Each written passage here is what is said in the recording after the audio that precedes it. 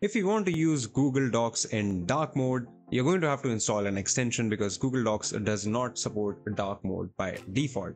For example, as you can see, my Windows is set to dark mode, but Google Docs still appears in this glaring white background.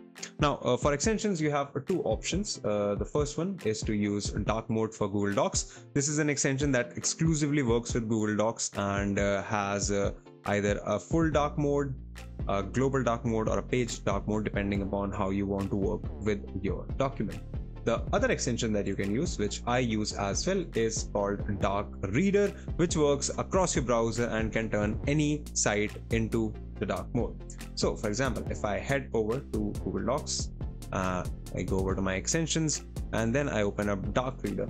From here, I can just enable dark mode for Google Docs, and as you can see, the entire document has now moved to dark mode with proper colors and alignments. This doesn't always get everything right. For example, your colors will be skewed if you're working with multicolor fonts or with multicolor texts, and sometimes you can have problems with images as well. So for example, if I go ahead and insert an image into this place, you can see that the red on this image is a little bit washed out.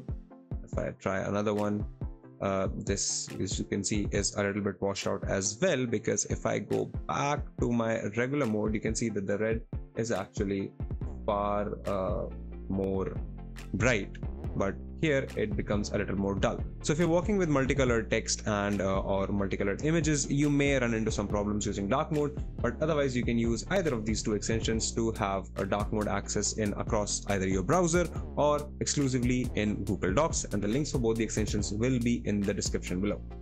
If you like this video, consider subscribing, give us a thumbs up, press the bell icon, and tell us in the comments below what more such videos can we make for you. If you'd like to know more about tech, visit our website, Candid.Technology, follow us on social media, and we'll see you in the next video.